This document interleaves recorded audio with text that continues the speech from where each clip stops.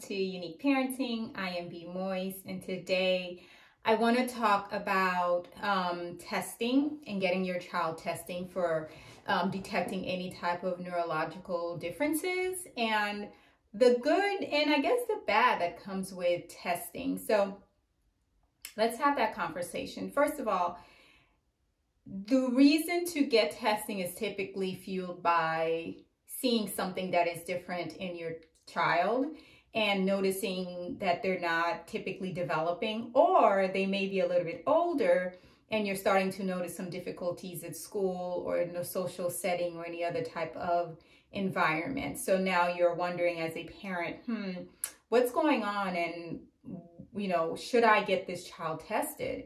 Getting your child tested, it's a difficult choice. It's difficult because there is a huge financial commitment that comes with getting a child tested, and it's also time consuming. So it's not just, I'm going to get this thing done. There's a financial commitment because insurance may not cover all the testing, and the therapist or the psychologist that you take your child to may not take insurance.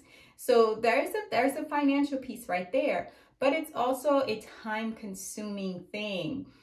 Some tests can take up to 6 hours. For younger kids, it's broken down into 3 parts, or maybe 1 hour per day, depending on the availability of both the psychologist and the child and your schedule also. So you're talking about there's a time commitment and there's a financial commitment. So if you are thinking about getting your child tested, make sure you factor those things into it, and whether or not this is something that your family can do, especially pertaining to the financial piece and also the time commitment. So why would you get your child tested? So you're noticing that there's something going on. You notice that there's a difference. You're noticing that there's some struggles happening at school and the social dynamic and the social settings. And you want to know, why should I get tested? And if I should, why? The biggest reason to get your child tested is because now there's an understanding behind the behaviors that your child is experiencing. And once you understand what's going on, it's going to alleviate unnecessary parenting struggles that you're going through with your child. So if you know why your kid is doing something, you're less likely to respond negatively and more likely to respond with empathy.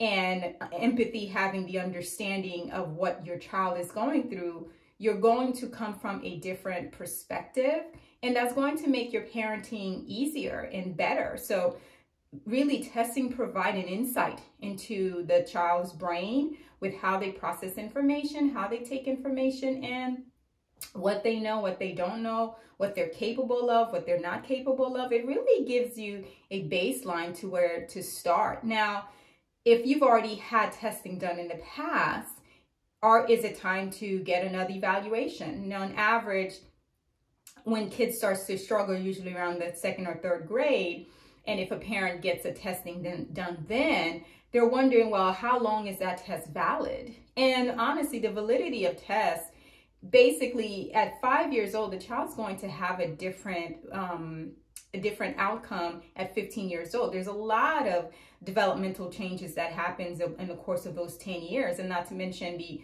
onset of puberty and all these different things. So the 5-year-old brain, yes, some of that component still exists. However, it has changed. It's evolved. It's become either stronger, or the child have come up with better coping mechanisms or different coping skills to deal with their brain. So it's not the same thing. So no, a test is not valid from 5 to 15. Although I think maybe in some cases it might be, but for the majority of kids, they're not going to have the same profile. I'd like to think that if it's possible, if you can get like an insight every turn of the grade, so you'd have the elementary years, middle school, and high school. And definitely high school, it's that final conversation with your kid about, okay, so this is how your brain's been functioning all along, and these are some of the skills that you're still weak at and we still need to work on, so you have a better insight into for college and how to handle things and how you learn and things like that. So I mean, again, when kids are young, these developmental milestones are a big deal. But obviously, as you turn into an adult, there's no big difference between a 30-year-old and a 36-year-old, even though in the world of children, a 10-year-old and a 16-year-old, it's a big gap. So things like that. That's a good reason to get tested, is to basically get a better snapshot and an understanding of what's going on. You can also get some home relief. So the emotional struggles and the parenting struggles that comes with dealing with a kid that you don't really know what's going on, it's easy to hold a lot of what they're saying personally and to hold their behavior like a personal attack, as if they're being obstinate on purpose, when in reality, the child may not even be aware of what they're doing because they're not functioning like a neurotypical child. The atypical brain will do things and behave and act in a way that may seem as if it's in complete and total control, but in reality, it's not. So really, this can give you a better insight into the child's brain, so you can now change the way you parent and look at it from a different lens and really put in the necessary tools for your child to be successful at home, but also for you to have a better peaceful home dynamic. So you're going to get yourself some home relief by having an insight into what that child brains look like. Academic relief. So when your child goes to school every day, they're constantly faced with, if let's say that this child has ADHD and they're constantly forgetting things and being off focus and not on task and things like that, they may just feel like there is something uniquely different and bad with them. But in reality, they just need to know different coping skills and different ways to adapt. And the school might also be able to help, because you can create a partnership between the home environment and the school environment together so that the child becomes more successful. The school can offer an IEP or a 504 plan to really help alleviate some of the academic struggles that your kid is experiencing. It's not necessarily that this kid can't do it. While they may lack the ability to focus, it's not that they lack intelligence. And not knowing that can definitely break a child's emotional health. So again, testing can provide an insight into, okay, this is what's going on, and here are some of the tools that we can provide to you as adults, as caregivers, and as parents, for you to be better equipped and to handle things better. So definitely the academic relief is extremely helpful. Social relief. So kids that are atypical typically are developmentally behind. They're not up to par with their chronological age. And as a child, if you're 16 years old, but you're behaving closer to a 12-year-old, those 16-year-old peers are going to notice that. Atypical peers are going to notice you're different, you're strange, you don't act the way that you should, you're not into the same interests and have the same likes as we do. So really, we can give that child this information and say, listen, it doesn't mean you will never catch up, but this is why you like this instead of that. This is why you're into these things instead of that. The child may not necessarily understand it right now and pick it up and go, oh, okay, now I get it. But it definitely will give them a relief of, okay, so I'm not an oddball, I'm not an alien, I'm just a little behind, but eventually I'll catch up. And the catching up, again, a 30-year-old and a 36-year-old, you can't really tell. But in childhood, it's a big deal.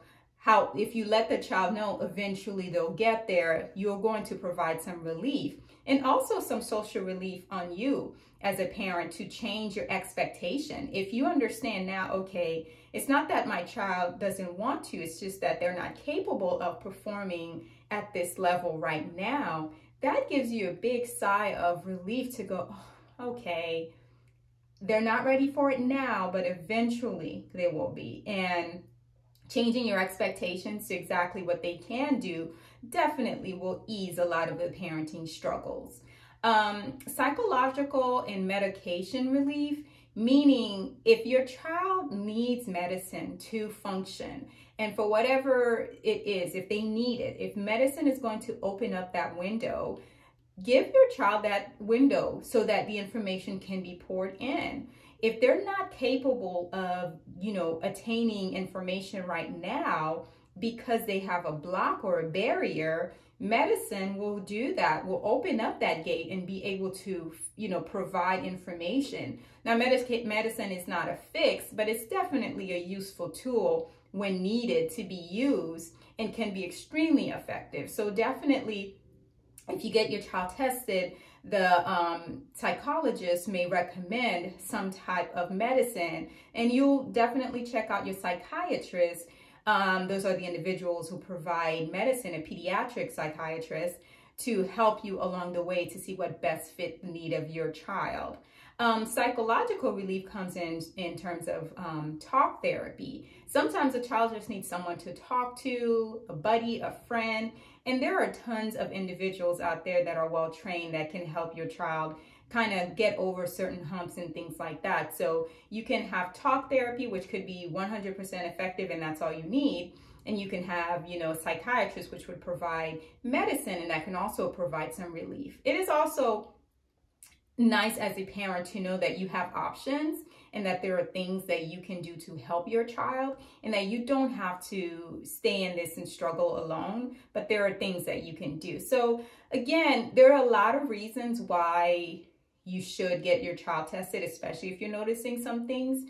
But there are the reasons not to, I definitely think, are if it's going to cause a huge financial strain on your family, this may not be the best time. And also, if you're not ready to put into action what the test is going to say, the test will have some recommendations. If you're not ready there, if you're not accepting of what that might look like, this may not be a good time, because you may not be ready to fully take in what is needed. Because it's not just you get to test and you're done, it's you get to test and then there's some action steps to do after that. So again, these are some of the reasons why, getting your child tested will be greatly beneficial to them and also to you and your family in general. Once again, I am B. Moyes. Thank you for joining me. Good luck on your unique parenting journey with your unique learner.